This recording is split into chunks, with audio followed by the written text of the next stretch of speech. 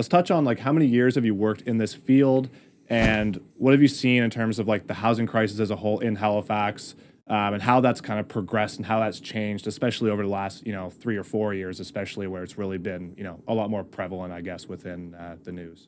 Yeah, I started doing this work back in 2010, 2011, and back then it was a lot, as we all know, 13, 14 years ago, it was a lot easier to find apartments. Housing was a lot cheaper. And even when I started doing housing work back then, you could usually find an apartment for somebody. It wouldn't be maybe the ideal location or the ideal size or maybe not the nicest building, but at least you could find an apartment, and at least landlords were willing to kind of give people a shot, give people a chance at their own place to live. And sometimes it worked out, sometimes it didn't, but you could always, there's usually a spot farther out in the suburbs or something like that we could find a spot for. But now all those places, there was just a story in the news recently about how Spryfield has lost a lot of its like affordable housing through the private market. And every city, every neighborhood's the same way. Fairview's the same way. I used to know half the people in Fairview, and now it seems like I go to Fairview and I don't know anybody there because it's all moderately priced, I guess, rich, maybe a little bit above averagely priced apartments, where it used to be $600, $700 apartments all over the place in Fairview.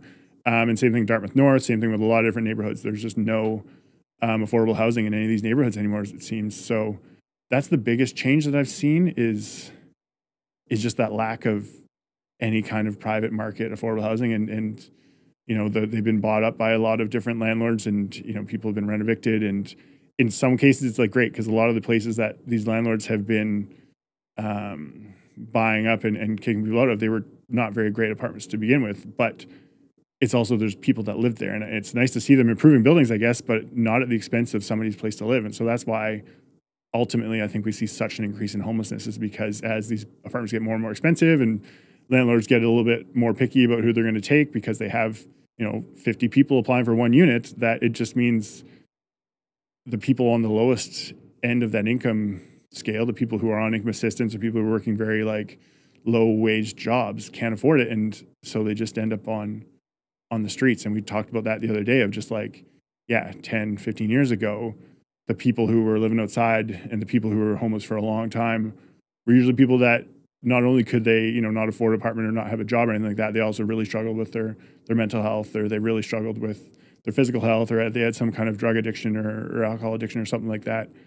And now we still have that many people, and there's probably more folks like that, but we also have this whole new cohort of people who are simply priced out of the market. There was people I've worked with that have worked, all summer long. They're doing landscaping. They're making $20 an hour, and they just got home from work and they just go to sleep in a tent, and then they get up at 4 a.m. the next day and do it all over again all summer long. It's just like, you guys are doing everything right. Like I don't have any experience working with people like you who are just like really, just like my dad or something like that. And it's just like, I don't know how to make affordable apartments. You don't need any support. Like I just give you a $1,000 a month apartment, you could afford it and you'd be fine. But those apartments don't exist anymore.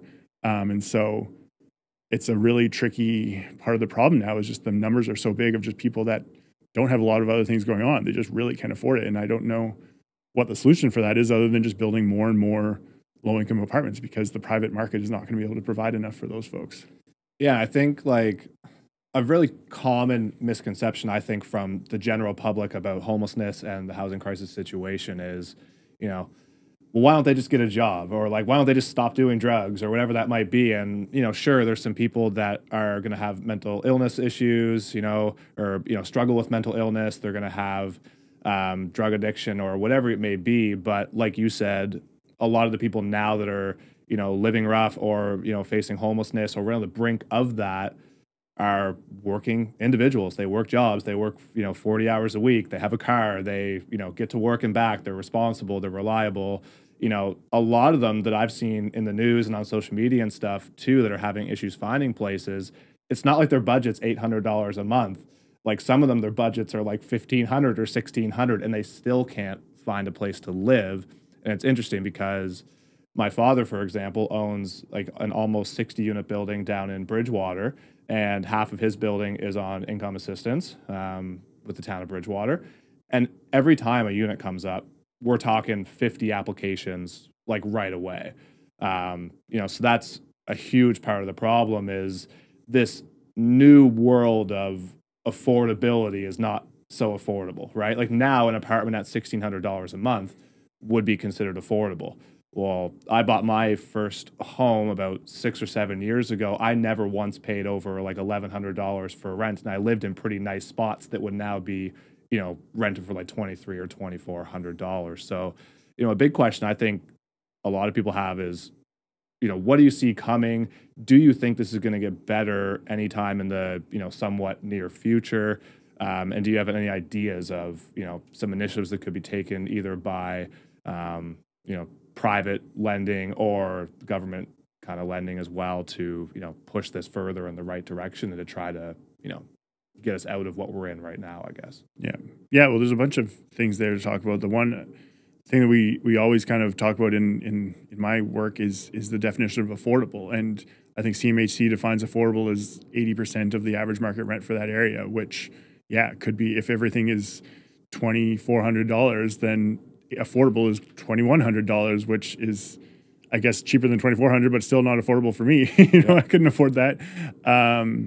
And so I like to think of affordable in terms of like rent geared to income and how much people are making. And I think the main one for that is like public housing. So public housing is just 30% of your income, and anything like that is funded totally by the government, because a lot of I know people who know these things, economists and stuff, say you shouldn't be spending more than 30% or 1/3 of your income on housing. And so that's why we have those rent geared to income units for folks, because that is really the only way you can actually, afford housing and be able to pay for everything else if you're anywhere near like the low income end of the spectrum. So, being mindful of what we define as affordable is the first thing. And then, I think I'm a big proponent of the government building as much affordable, or even both definitions of affordable housing as possible, because people who are working still can't afford $2,400 a month. So we do need as much incentives to build anything like that as we can, because if not, I just see it as, like look at Fairview or Spryfield now, where it's the working professionals, sometimes even not making minimum wage, making much more than minimum wage, are just competing with people who are making minimum wage and people on income assistance. And so that doesn't help anybody when you're having those competitions, because most of the time it'll go to the people making more money, because the landlords will see those as as a tenant who's more likely to pay the rent on time. And I guess the part of your question about what do we do is, just goes back to building as much as possible. I think the province announced 220 odd units of public housing that they're going to build, which is great, because it is the first time they've done that since I think the 90s. And I'm glad that they're doing that. We just need that every year or so, because if not, we're going to have to open up a new bridge shelter every year with 190 beds for people who are experiencing homelessness, because the problem is just getting worse and worse as we see the price of housing getting worse and worse, or getting more and more. If we don't do something about building more housing for folks, I think it's just going to get worse before it gets any better. And, I really like my job, but it's really expensive to run a homeless shelter. And I can't help but think of the millions of dollars that they're spending on renting a big hotel and paying all the staff who, do great work and deserve every cent that they get for pay. It's much cheaper. And lots of studies have shown it's much cheaper to just give people apartments and put them in apartments, and then put supports in them, like wraparound supports around them after they get into housing, rather than just providing these Band-Aid shelters and transitional housing and stuff that's going to be around for a couple of years, because, those things, it's just rent. We're not going to have that housing forever. And 5 years from now, when somebody else buys the building or we have to move out, it's not like a long-term sustainable solution. So I think the key there is we just need to build housing, or I'd love to see for every dollar we spend on a Band-Aid solution, like homeless shelters and temporary and evicting people from encampments and parks and stuff like that, we should also put $1 towards some big pot that buys affordable housing, because right now we're not building nearly enough affordable housing for the amount of people who are not only like visibly homeless and people that are in shelters and people in parks, but also the people that we don't know that are, staying on somebody's couch or crashing 3 people to a room because they can't afford to move in on their own. And those are the people we don't have any idea of who they are, how many people they are. But I bet you the number of people who are invisibly homeless is multiple times the amount of people that are, the known homeless people. There's probably, I think the Affordable Housing Association says there's around 1,100 people or so experiencing homelessness right now in Halifax, but I bet you the true number of that, if you include people that are couch surfing, it's thousands and thousands of people that need housing just as much. So we just need to build lots.